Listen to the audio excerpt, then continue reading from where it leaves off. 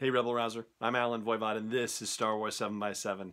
So, if you're a listener to the podcast for a while, you know that I like to keep things positive if at all possible, and so it's a little bit difficult to keep things altogether positive when you see that the majority of the headlines around Solo's box office are that it's a bomb or that the box office crashes or all sorts of various witty plays on the fact that it has not lived up to expectations or projections or anything of that nature. At one point, it was projected to be making something like $170 million for the Memorial Day weekend, and that would have put it well over the record-breaking mark for a Memorial Day weekend movie. Well, unfortunately, not the case, and the dire projections of it not making it to $100 million for the Memorial Day weekend, well, thankfully those did not pan out.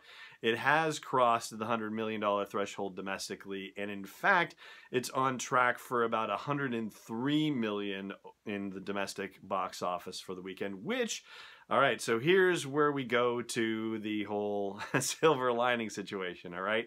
First of all, that would make it the best performing movie in 10 years for Memorial Day weekend's releases. And you have to go back to 2008, 10 years, I do the math, for the thing that did better than it most recently. And shock of shocks, that movie was Indiana Jones and the Kingdom of the Crystal Skull. That one did a little bit over $100 million. In fact, this one just slightly beat it.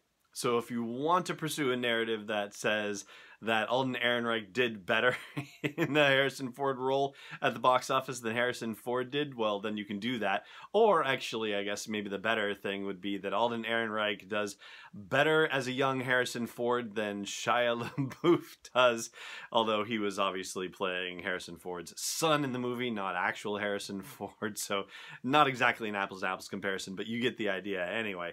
You know, it still did better. I think when you go back another year, you get to, I think it's X-Men, the Days of Future Past, and that one did better than the way Solo, A Star Wars Story, is turning out. But hey, best Memorial Day opening weekend in 10 years. All right, so there's a bit of a silver lining for you.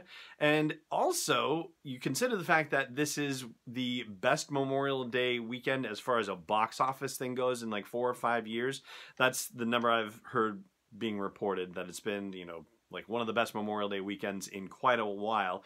Well, if you've got the biggest movie in Memorial Day weekend, not history, but in the last 10 years leading that, well, gee whiz. I mean, I think you got to give some credit to Solo for doing pretty well under the circumstances.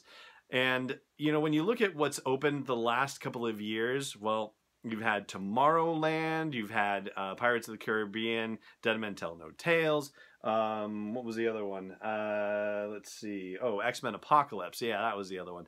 So, I mean, you're talking about, at least with Pirates and with X-Men, those are some serious franchises themselves, and they've all had time to, you know, sit for a while, so the whole brand fatigue thing doesn't even come into play. And yet, they still weren't able to match what Solo was able to do, even with all of the other things weighing against it. Everything from the brand fatigue narrative to the nobody wants to see this narrative because it's not one of the things the fans were asking for, to the critics' reviews coming far in advance, to the whole, you know, divisiveness of The Last Jedi being carried into this whole nonsense, to the director situation. So many different things that could have weighted down, and yet it's still doing way better than anything else that we've seen in the last 10 years. So, hey, you know, good on you, Solo, all right? Good on you, Lucasfilm. And the other good thing that you can say is that,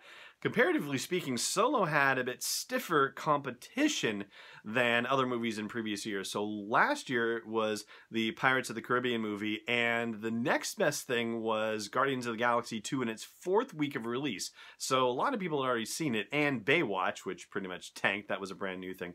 Prior to that, it was X-Men Apocalypse, but that was going up against Alice Through the Looking Glass, and the 2nd week of Angry Birds, and the 4th week of Civil War. And then Tomorrowland, which just didn't do all that well in general, was only up against Pitch Perfect 2 in its 2nd week, and Mad Max Fury Road in its 2nd week, and the Poltergeist redo. So Yeah, I mean, Fury Road certainly was a big blockbuster situation. So yeah, that plays into effect, I would say. But I mean, with Deadpool 2 doing as well as it's been doing, I mean, yeah, Star Wars did very well against it, and Deadpool actually dropped by like 66% versus its first weekend, which is a pretty steep drop too, for that matter. So again, there is a silver lining two or three to be found with the way Solo: A Star Wars Story performed at the box office. That's not to say that things don't look dire in terms of its final performance and what that means as far as Lucasfilm actually making any money on the whole darn thing, whether you're talking about the production costs or the marketing costs or what ultimately has to get paid to the movie theaters or anything like that. So far, it seems like they're actually going to be in the red for the first time on one of their movies in the post-Disney acquisition era. But you know, they've got a lot of time to make up for it with all sorts of other media initiatives and licensed products and all that sort of thing. So I don't think we need to be shedding too many tears for Lucasfilm as a business in this regard. And I got to tell you, I saw Solo for a second time, and it rewards a second viewing, and we'll talk about that later in the week. But I think that it's unfortunate that it has to have some of the media narrative that it has, and unfortunately the box office performance is not helping it get away from that media narrative. In fact, it's kind of reinforcing it to some degree. And that is going to do it for our inaugural Jedi Business / Scoundrel Business episode for Solo: A Star Wars Story. And if you check out the audio version of the podcast over at sw7x7.com/iTunes or wherever you like to listen to podcasts, well, then I'll have Last Jedi trivia for you over there. For now, though, it just remains for me to say thank you so much for watching, and may the Force be with you wherever in the world you may be.